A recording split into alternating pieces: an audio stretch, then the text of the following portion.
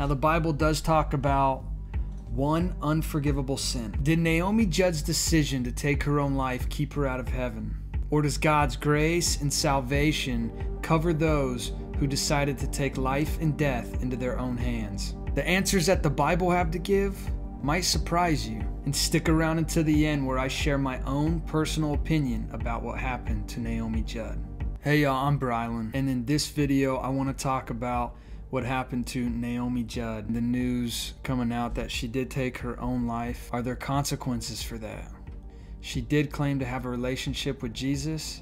She did claim faith in God. So I want to look at what the Bible has to say about what happened to Naomi Judd and what happens to so many more people. Real quick, I want to take a few seconds and tell you about today's sponsor. It's the Daily Grace Company. What a wonderful company this is. If you need Bible study tools, journals, books and guides, prayer cards, Bibles, as well as highlighters, all kinds of things to grow in your relationship with the Lord, then check out our link in the description below. When you use our link, it helps this channel out. We would really appreciate it.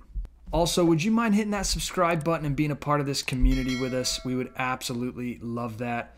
And hit that thumbs up button as well so YouTube can push this video out to more people. I'd really appreciate it. Now, I don't want to downplay mental illness or depression or anything like that. I know that Naomi Judd did struggle with that. She struggled with mental illness in her life. She had a long struggle with mental illness, and that was made public quite a few years ago.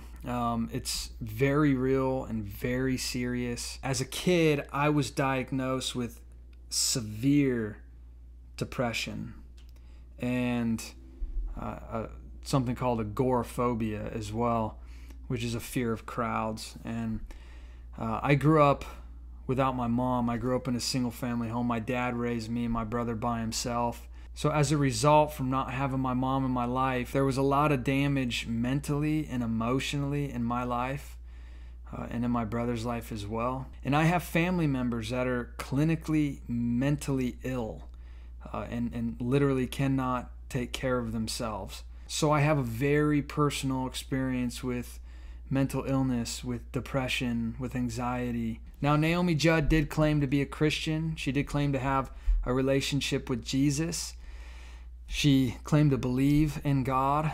The Bible tells us in Hebrews 9:25 through 28, nor was it to offer himself repeatedly as the high priest enters the holy places every year with blood not his own. For then he would have had to suffer repeatedly since the foundation of the world. But as it is, he has appeared once for all at the end of the ages to put away sin by the sacrifice of himself. And just as it is appointed for man to die once, and after that comes judgment, so Christ, having been offered once to bear the sins of many, will appear a second time, not to deal with sin, but to save those who are eagerly waiting for him. The Bible's very clear that Jesus came to die once and for all sin that has ever been committed, past, present, and future. In your life and in my life, in Naomi's life. But it is something that we have to recognize, and we have to repent of our sin and give it to Jesus, and he will forgive us of that sin. Now, the Bible does talk about one unforgivable sin, which is called blasphemy of the Holy Spirit. Now, to blaspheme the Holy Spirit is to constantly, unrepentantly deny the Holy Spirit's work in your life. To attribute what the Holy Spirit does to the enemy, to Satan, and to continue on in that unrepentant, degenerate lifestyle to your death. Now, if you're worried that you've committed that unforgivable sin, then the very fact that you're worried about it shows that you haven't.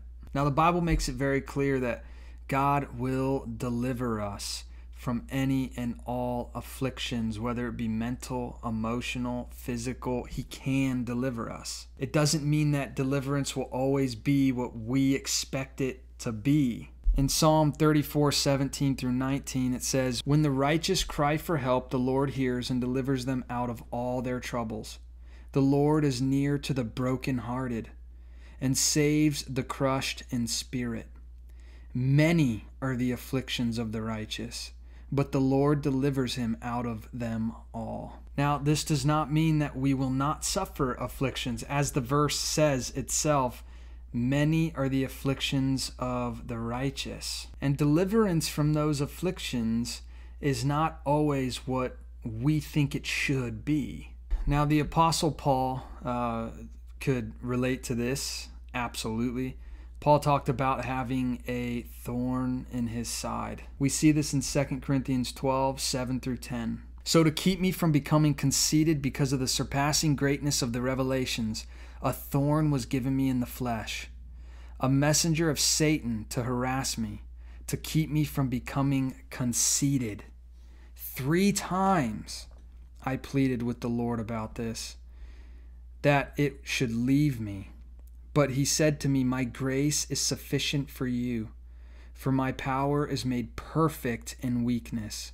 Therefore I will boast all the more gladly of my weaknesses, so that the power of Christ may rest upon me.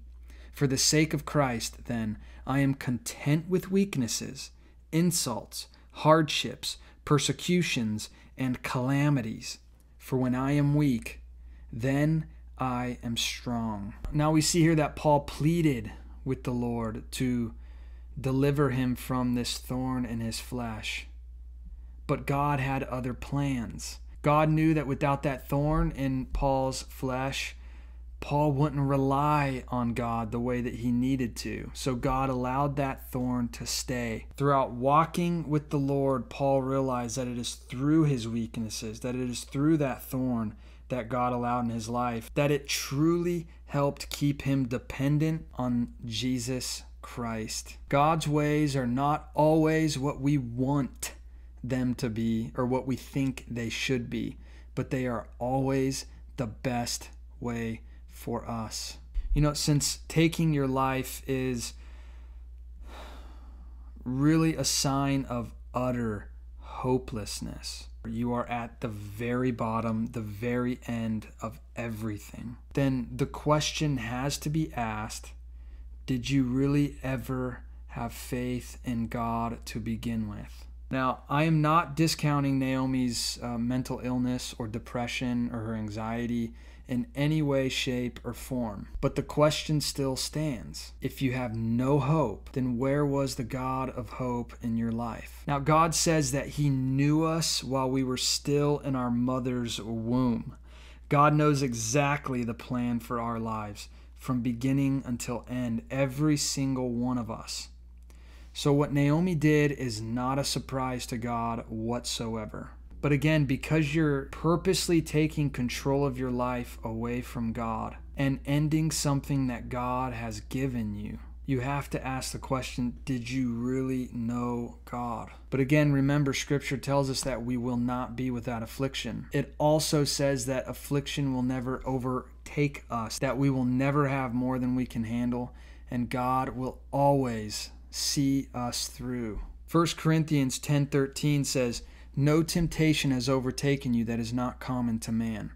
God is faithful, and He will not let you be tempted beyond your ability.